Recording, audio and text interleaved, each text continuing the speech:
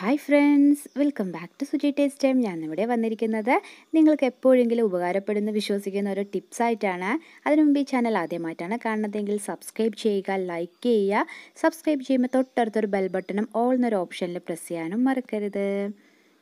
ഞാനിവിടെ നല്ല ചുവട് കട്ടിയുള്ളൊരു പാത്രം വെച്ചിട്ടുണ്ട്.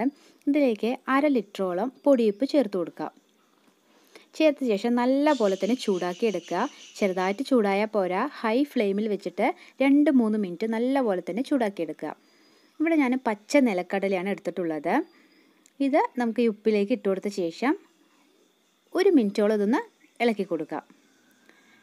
ഇതുപോലെ ഇളക്കി കൊടുത്തു കഴിഞ്ഞാൽ പെട്ടെന്ന് തന്നെ അത് മുരിഞ്ഞ് വന്നോളും. നമ്മൾ സാധാരണ നിലക്കടലയൊക്കെ വറുത്തെടുക്കുകയാണെന്നുണ്ടെങ്കിൽ പെട്ടെന്ന് തന്നെ ചിലത് കരിഞ്ഞു പോവും.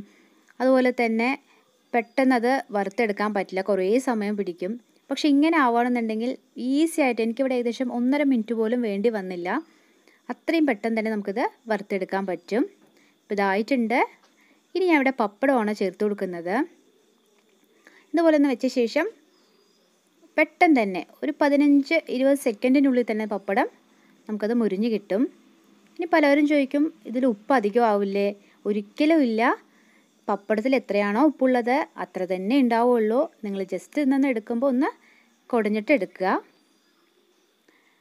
അതുപോലെ തന്നെ പലരും ചോദിക്കാറുണ്ട്, മണലിൽ വറുക്കാറില്ലേന്ന്. മണലിലും വറുത്തെടുക്കാൻ പറ്റും. മണലിൽ എല്ലാവർക്കും മണൽ കിട്ടില്ലല്ലോ. അഥവാ കിട്ടുന്നവരാണെന്നുണ്ടെങ്കിൽ മണൽ 1-2 തവണ വൃത്തിയായി കഴുകിയ ശേഷം വെയിലത്ത് വെച്ച് ഉണക്കിയ ശേഷം ഇതുപോലെ ഉപ്പ് പോലെ നമുക്ക് ഉപയോഗിക്കാൻ പറ്റും. ഇനി ഉപ്പൊന്നും വേസ്റ്റ് ആവില്ല. നിങ്ങളിതുപോലെ ബേക്ക് ചെയ്യാനൊക്കെ എടുക്കുന്നവരാണെങ്കിൽ ഉപ്പിട്ടിട്ട് ഈ ഉപ്പ് തന്നെ ഉപയോഗിക്കുക. അതുപോലെ തന്നെ ഇതുപോലെ നിങ്ങൾക്ക് വീണ്ടും ഇതുപോലെ വറുത്തെടുക്കുക. ഈ ഉപ്പ് തന്നെ ഉപയോഗിച്ചാൽ മതിയാവും. ഇനി കടയിൽ നിന്ന് വാങ്ങിയ വറ്റൽ മാത്രമല്ല, നമുക്ക് വീട്ടിലുണ്ടാക്കിയ വറ്റൽ ഇതുപോലെ ഈസി ആയിട്ട് തന്നെ വറുത്തെടുക്കാൻ പറ്റും. അപ്പോൾ ഇത്രയും ഈസിയാണ്. നിലക്കടല മാത്രമല്ല, വേറെ ഏത് നട്ട്സോ ബദാമോ കാഷ്യോ ഏത് നട്ട്സ് വേണമെങ്കിലും നമുക്കിതുപോലെ വറുത്തെടുക്കാൻ പറ്റും. അപ്പോൾ ഒട്ടും എണ്ണ കഴിക്കാത്തവർക്ക് ഇത് ഉപകാരപ്പെടുമെന്ന് ഞാൻ വിശ്വസിക്കുന്നു.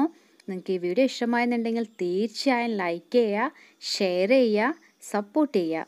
അപ്പോൾ വീണ്ടും വരുന്നവരേക്കും താങ്ക് യു.